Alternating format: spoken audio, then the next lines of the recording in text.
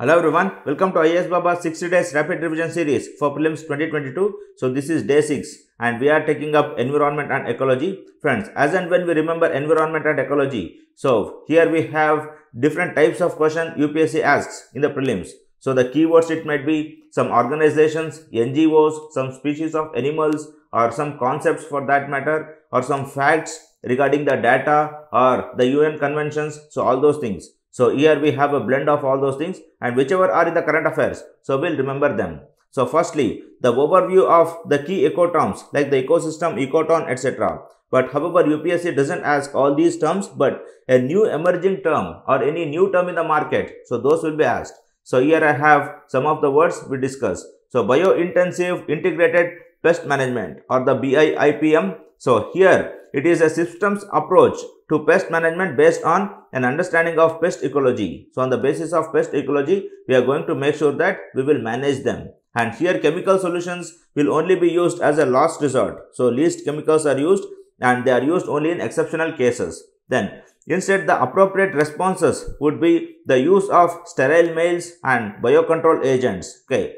Say for example, if we introduce sterile males, the population of a species will drastically reduce. So such tricks are being used to biomanage the pests. And come to the next, soil solarization. So here we are making use of the solar energy to disinfest or to make sure that the soil will be rid of all the pathogens. So how we are doing that? Say for example, we have a moist soil here. We are covering that soil with a polythene cover, and this polythene cover acts as the greenhouse agent. And here whatever heat that is being trapped, so that heat, it will kill the soil pathogens. So the soil solarization is a disinfection mechanism by using solar energy. And then we have biofumigation. So biofumigation, fumigation means spraying. So whenever dengue comes, municipality people, they spray those gases. So here biofumigation means we will cut those dead and decayed leaves into smaller parts, and these smaller parts will be spread all over the field so that they convert into fertilizers. And then we have pruning. Pruning is nothing but cutting down the branches and leaves of the tree so that its stem will increase in its width. And this is also a part of making sure that the growth will be enhanced. So if you don't prune, then the trees will not grow in the width, they just grow taller. So these are some of the ones. Then moving further, push and pull agricultural pest management. So here we have some push crops and pull crops. Push crops are those which will repel some of the microorganisms, and pull are the ones which will absorb. Say for example, BT cotton. So it is a push crop. It will repel the bollworms. So by using these, we are going to manage the pest. Say for example, here we have the cereal crops like maize or sorghum. So they are often infested by the stem borers. So these are the pull crops for the stem borers. And grasses planted around the perimeter of the crop, they attract and trap the pests. So here we are using the pull agent. And some others like the desmodium plant, so they act as the pushers. So that is, they repel the pathogens from the crops. So such ones can also be used for pest management. And then we have polyculture. Polyculture is very much similar to the multi-cropping. That is, it involves growing multiple crop species in one area. And these species often complement and they enhance the biodiversity of that area. And then we have biodynamic farming. So in this biodynamic farming, here we are using the biological agents, and apart from that, we are also using the environment like the air, water, sunlight and others. And this is very similar to organic farming. So just like we have the zero budget natural farming, so this is one of them. And here remember the anthroposophy. So this is ecological and holistic growing practices. So it uses the environment as well as the biology. So air, water and other elements along with the pathogens, the plant life, animal life. So we are integrating all these. And here the application of animal manures like the farm animals and covering the crops like mulching, and then the rotation of crops. So all these are being used. So very informal one, very similar to organic farming. So that much we remember here. Then come to next, global methane and carbon dioxide budget. So friends, by seeing the word budget, we get to know that budget is something like the expenditure and income. So this is not a tough concept to remember, but who will come up with all these things? So this is an important fact to be remembered. The Global Carbon Project, so this comes up with all this. It is an organization that seeks to quantify the global greenhouse gas emissions and their causes. And this was established in 2001, and its projects include the global budgets for carbon dioxide, methane and nitrous oxide. And in 2020, the project released its new global methane budget and the first global nitrous oxide budget. So here remember the Global Carbon Project, okay, and remember the budget they have released. And it was founded as a partnership among, so who are the partners for this global carbon budget? They are International Geosphere Biosphere Program, so International Geo Bio Program, and then the World Climate Program, the International Human Dimensions Program and Diversitas. So this, and then the umbrella of the Earth Systems and Partnership. Okay, so all these, they form the partnerships there. So make sure that you will do some research on these also and see who are they and whether they have any connections with the UNEP or UNDP or any other United Nations organizations, or whether they are purely private ones. So such research you have to make, because whenever UPSC asks a question, one statement will be there, that is, it is a UN bureau or it is under the aegis of United Nations. So we have to make sure that whenever we learn about various institutions which are active in ecology, so whether they are linked to United Nations or not, so that we will clarify. And then many core projects in this partnership subsequently became the part of Future Earth in 2014. So Future Earth, so this is again an umbrella project. So all these projects and budgets, so they came under this one. And then coming to the global methane budget, so this provided, okay, an estimation that the global methane emissions are around 570 metric tons, and this includes emission from the natural sources, that is 40%, and anthropogenic or human related sources as 60%. So here it is like human activity are contributing more and the natural are the lesser ones. But obvious, always whenever pollution comes, the anthropogenic activity is the major culprit. And then there is one more report, the report titled Global Methane Assessment, Benefits and Costs of Mitigating Methane Emissions. So this was released by the Climate and Clean Air Coalition and the United Nations Environment Program. So don't confuse with the methane budget and the methane assessment report. So this is under this CCAC and UNEP. So remember these things. And then coming to a brief on those. So the wetlands, so they are the major contributions. So mark this as important.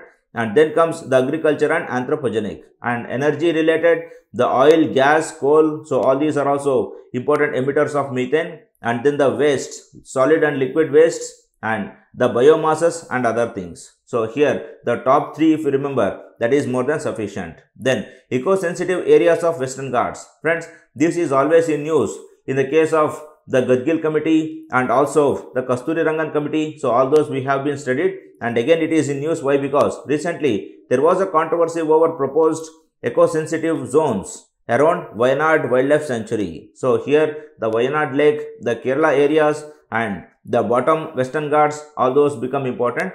So on January 28, the Ministry of Environment and Forest published a draft notification to declare an ESZ around Wayanad Wildlife Sanctuary. And however, the state government is of the view that the densely populated areas should be excluded while measuring eco-sensitive zones. So instead of 118 square kilometers, so the state government is suggesting 88 square kilometers. And then there are other concerns of the farmers as well, that is the lives of thousands of farmers will be hampered, and then the road construction, house construction and others will be hampered. So again there is a Kasturi Rangan and Gadgil type of issue that is in the offing. So we will make sure that this we update again and again. And now what is an eco-sensitive zone? So eco-sensitive zones are also known as ecologically fragile areas. So those which are weak and which are in the verge of destruction. And eco-sensitive zones are areas notified by the Ministry of Environment and Forest under the protected areas, national parks and wildlife sanctuaries. So these are around these national parks and wildlife sanctuaries. So these act as shock absorbers, or these act as buffer zones between these. Okay. So around every national park, around every wildlife sanctuary, so we can have one eco-sensitive zone. And as per the National Board for Wildlife, so the delineation of eco-sensitive zones have to be site specific. So for every site, so we have to delineate. And remember this National Board for Wildlife. So this is being set up under the Wildlife Protection Act, and Prime Minister will be heading this. So this is one of the most powerful body in environment and ecology.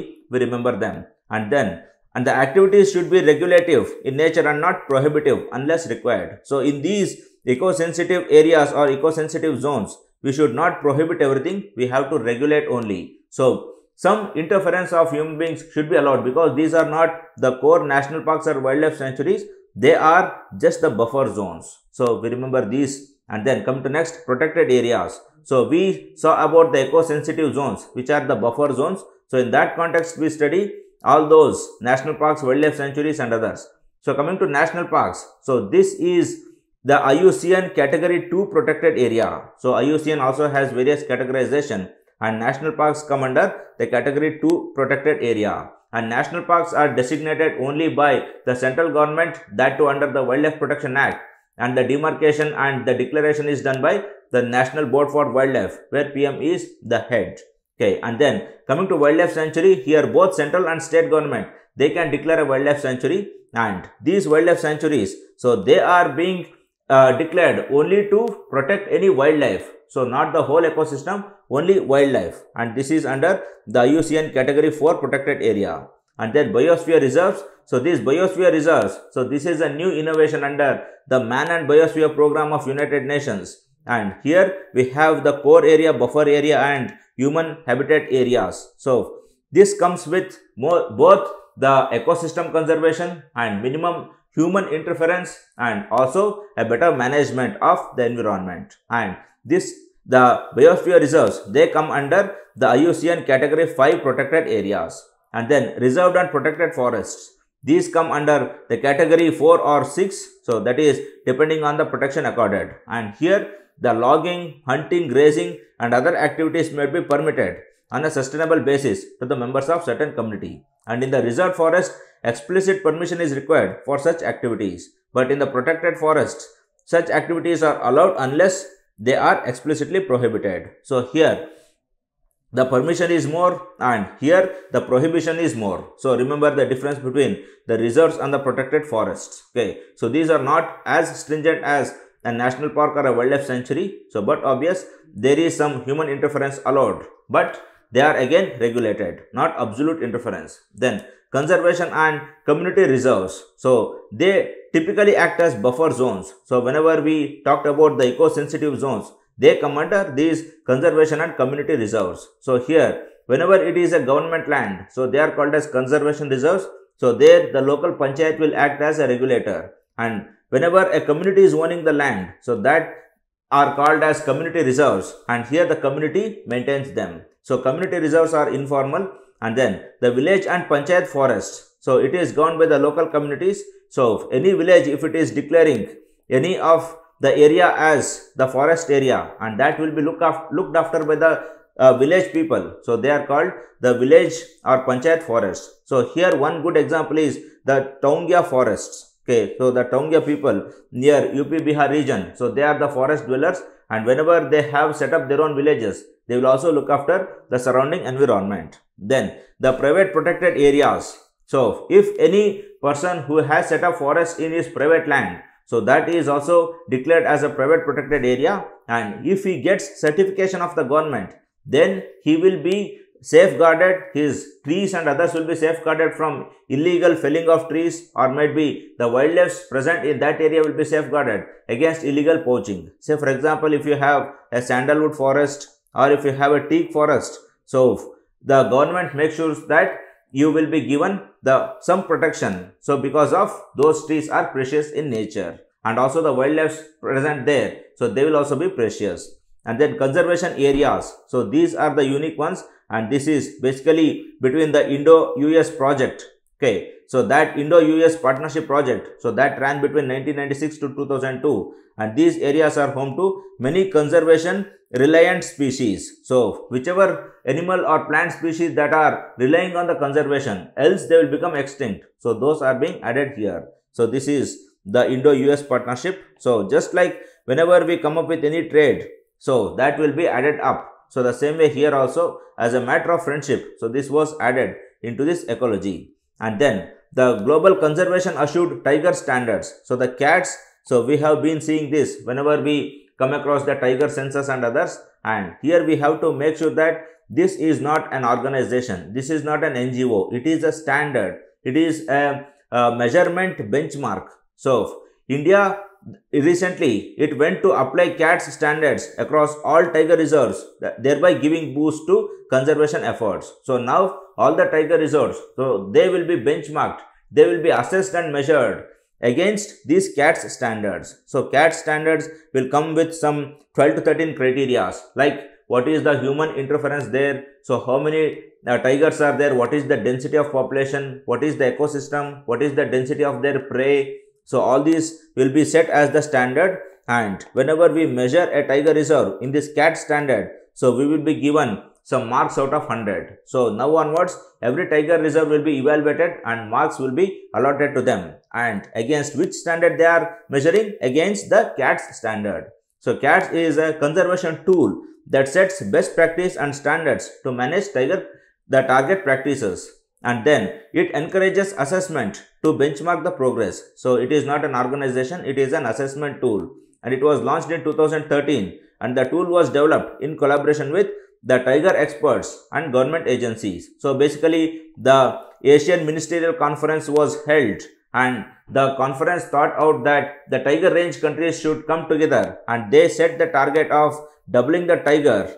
Okay, so that is TX2 target, and as per this target, so they set up a standard, that is CATS. So these CATS will measure them. So here remember the relation between the Asia Ministerial Conference of Tiger Range Nations and the pledge of TX2 and then the CATS. So this is the organization and this is the target and this is the measurement tool. Then come to next, Operation Olivia. So Operation Olivia is carried out annually to protect olive ridley turtles during their breeding habitats and protect their habitats. So here only during the breeding seasons, okay, this becomes profound. Okay, in other times, so they will go to the lean season back, and it was launched in December 2020 in collaboration with Odisha State Forest Department and the Indian Coast Guards. So remember this point carefully. So Indian Coast Guards, so although they belong to the Defense or Home Ministry, so they are involved in this ecological conservation. Hence,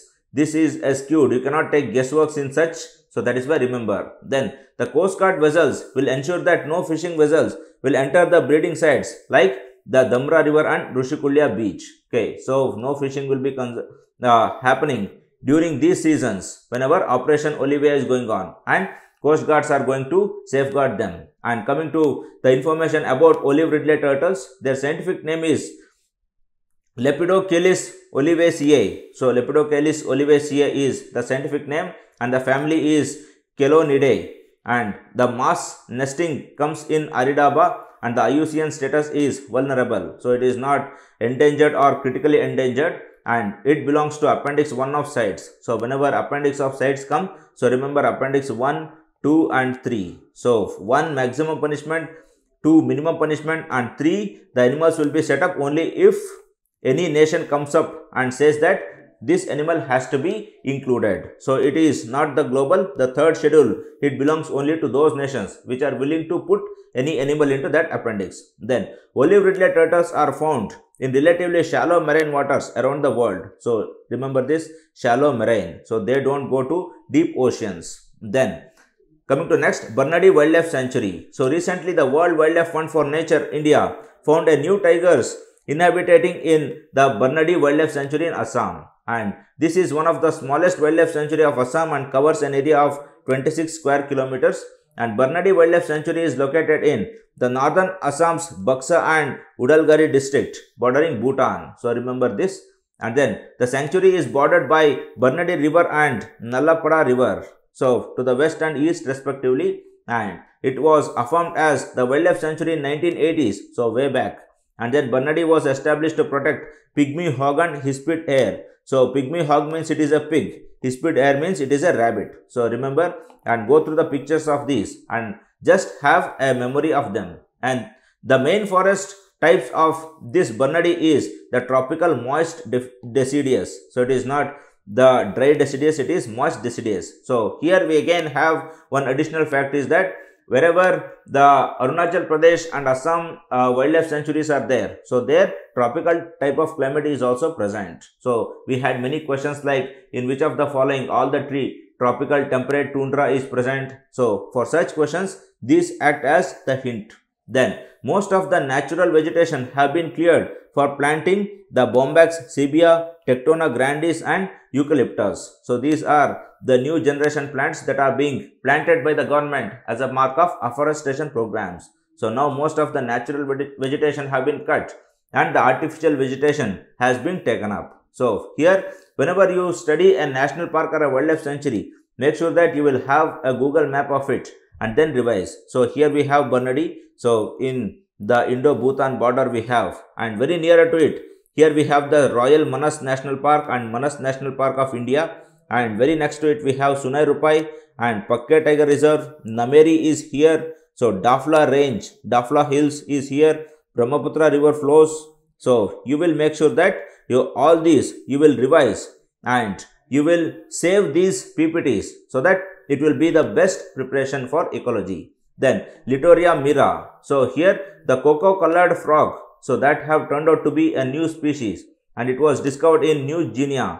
So it was done by a research team led by Griffith University, and it is called Littoria mira, inspired by the Latin adjective mirum. So it is a Latin name which means surprised or a stranger, and the Littoria mira as a well-known relative, that is the common green tree frog of Australia called Littoria cerulean. Okay, so this resembles a tree frog of Australia, and then except for the color of their skin, the two seem alike. So this is a twin of the African tree frog, except that it is brownish in color, and the African tree frog, it is greenish in color. So such new species, whenever they are discovered, so they become important. So with figure, make sure that you preserve this. Then Dihing Patkai. So this became Assam's 6th national park. So some say 6th, some say 7th. So whatever it may be. Okay, then the Assam government has decided to upgrade Dihing Patkai Wildlife Sanctuary into a national park. Then the announcement comes after the National Board for Wildlife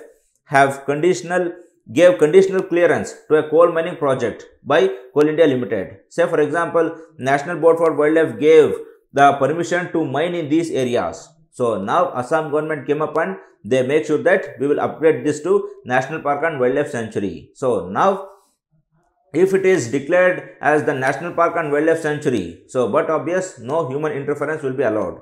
So Assam government is doing this to protect the Dihing Patkai from this mining. So but obvious again, the National Board for Wildlife itself, it should declare it as a national park. So we have to make sure that we will see that in this perspective. Then Dihing Patkai Wildlife Sanctuary is located within the larger Dihing Patkai Elephant Reserve. So we mark this, the Dihing Patkai Elephant Reserve, and it is also known as Jaipur Rainforest. So Jaipur, so this is not JAI of Rajasthan, this is in Assam. Then Dihing is the name of the river that flows through this forest, and Patkai is the hill, so at the foot of which the sanctuary lies. So we make sure that Dihing, the name of the river, and Patkai hills. So between Dihing and Patkai it lies. Then the oldest refinery of Asia in Digboy and the open cast coal mine at Lido are located near the sanctuary. So if you have a Google map and if you make sure that you will have, so if you have a Google map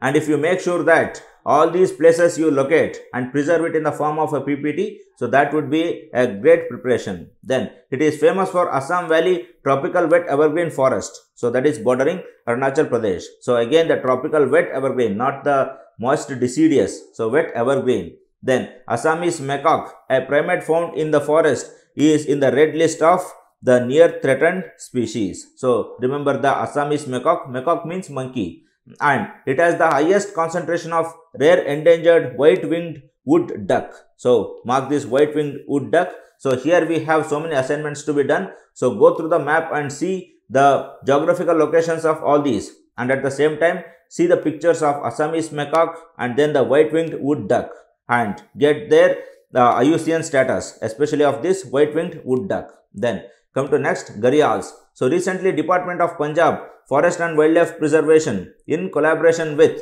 the World Wildlife Fund for Nature India, has released a lot of 24 gharials into the Bias Conservation Reserve. So mark this, and then remember the scientific name of gharial, that is Gavialis gangeticus. So Gavialis gangeticus is the scientific name of gharial. Then gharial, also known as gavial or the fish eating crocodile, and it is a crocodilian in the family Gavilidae and among the longest of all living crocodilians. So it is not the largest, only the longest. So the length is only the large, and then the adult males have a distinct boss at the end of the snout which resembles an earthenware pot known as ghara, hence the name gharial. So just behind its long mouth, so here it is having a pot-like structure, so that is why it is called gharial. Gharial, it is having the name from gara, meaning pot. Then the habitats include fresh waters of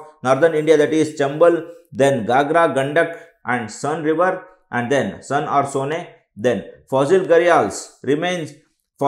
gharial remains were excavated in Pliocene deposits in Shivalik hills and Narmada river valley. So from Shivalik to Narmada, so from Indus, Gangetic and even to Godavari, so till there we can track the presence of gharials. So earlier they were present in most of North India.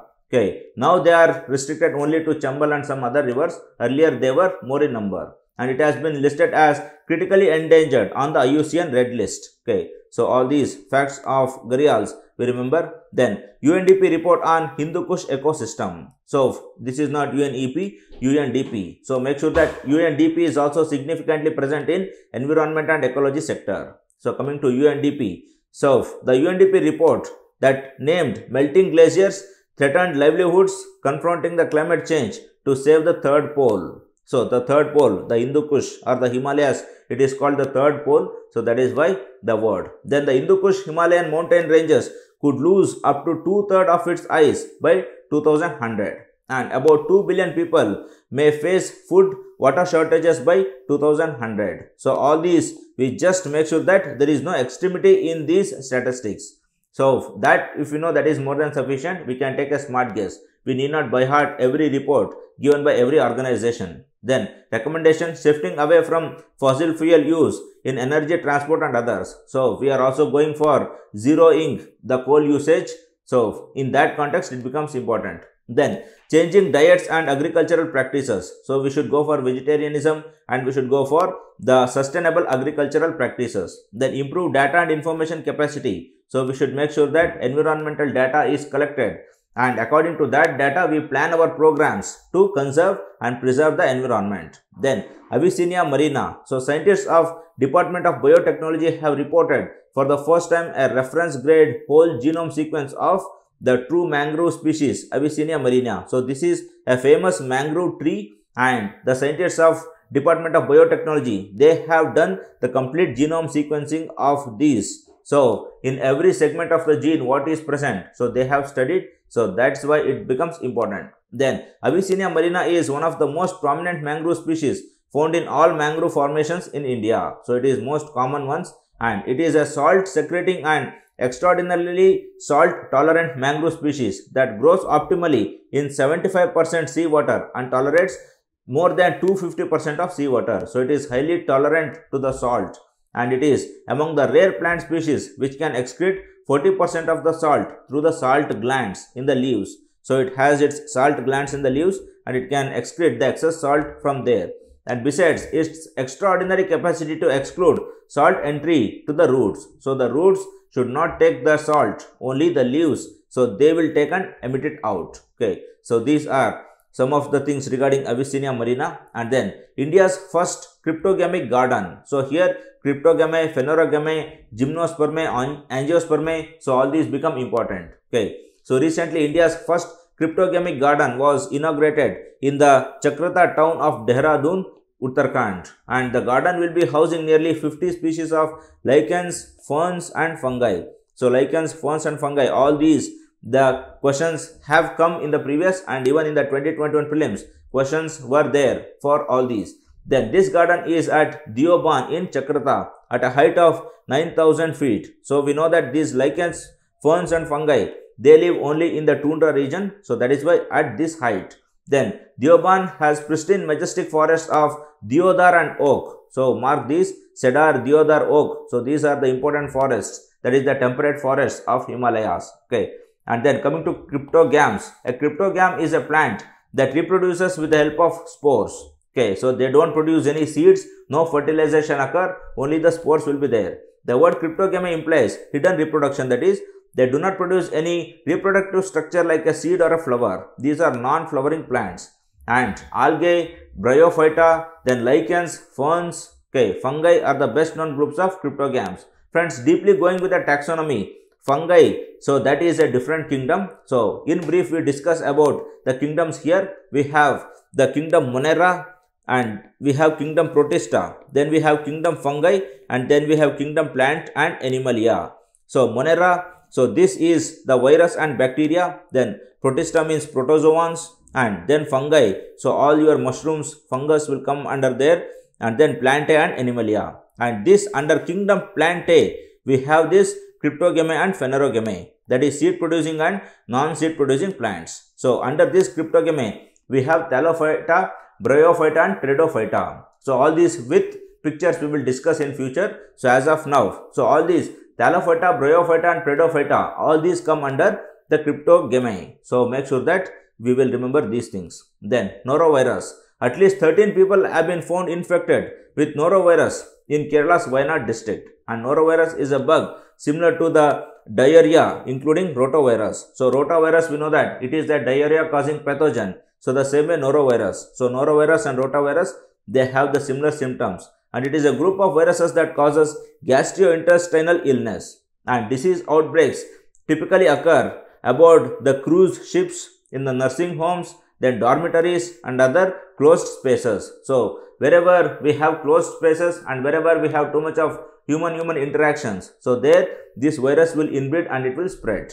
And here the norovirus is highly contagious and can be transmitted through contaminated food, water and surfaces. So it can transmit through the food and water. And the primary route is oral and fecal. So oral by mouth, so the salivas and others, and fecal the feces. And one may get infected multiple times as the virus has different strains. So just like COVID-19, so there are people who have got infection in all the three waves. So first, second, third. So the same way in the norovirus also. So we can get multiple infections. Then norovirus is resistant to many disinfectants and can heat up to 60 degrees Celsius. So it is a very, very high heat tolerant virus, and therefore merely steaming food or chlorinating water does not kill the virus. So we will mark this. Such statements will become important for UPSC. Okay. So by heating a water, which of the virus can be killed? So in that norovirus will be added, and blindly if you eat all of the above, then you will be the losers. Then the virus can also survive many common hand sanitizers. So this also we remember. Then the disease is self-limiting. So although this norovirus causes diarrhea like symptoms, but it is limited. So after 2 to 3 days, the dysentery will go on its own. So we need not worry about the treatment and prevention of the disease. It is a mild dysentery that occurs. Then conservation of vultures in India. So here friends, the action plan for vulture conservation 2020 to 2025. So this target was released. So that's why we brought it. And the action plan for vulture conservation was launched in 2006. So this is the new target, but the plan was launched much before. And under this, the veterinary use of diclofenac was banned. So we know that diclofenac is the main culprit behind vultures. This diclofenac, so this is a bioaccumulant. So whenever we use painkillers, your mousse, Volini spray, all these are diclofenacs.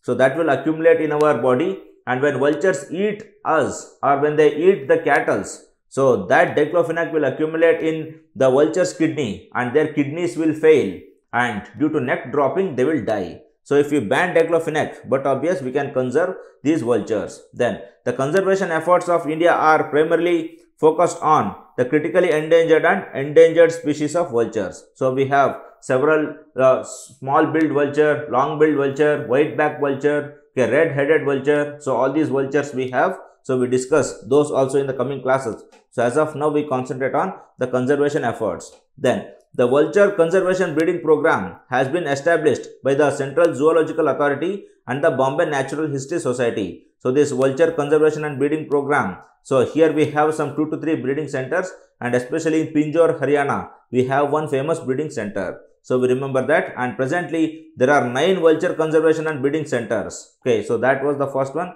and we have 9 now. And apart from that, we have vulture restaurants. So that means we are keeping some fresh meat which is devoid of diclofenac to the vultures to eat and fly away. So just like we have restaurants for us, so for the vultures also restaurants are being constructed. Then we have vulture safe zones. So Andhra Pradesh and Punjab governments, they have vulture safe zones. So just like the tiger reserves, we have the vulture safe zones, that is an environment and ecosystem conducive for these vultures. Okay, then coming to the last part, friends, see, whenever we are going to achieve something, so but obvious we will be having the fear of failure. But the thing is that there is only 2% of population who have that ability to overcome that fear, and there is only 2% of population in this world who have that inner resolution to succeed. Okay, and only those people will succeed. Else all others, they will have a normal life and they will die as a normal people. If at all you have that instinct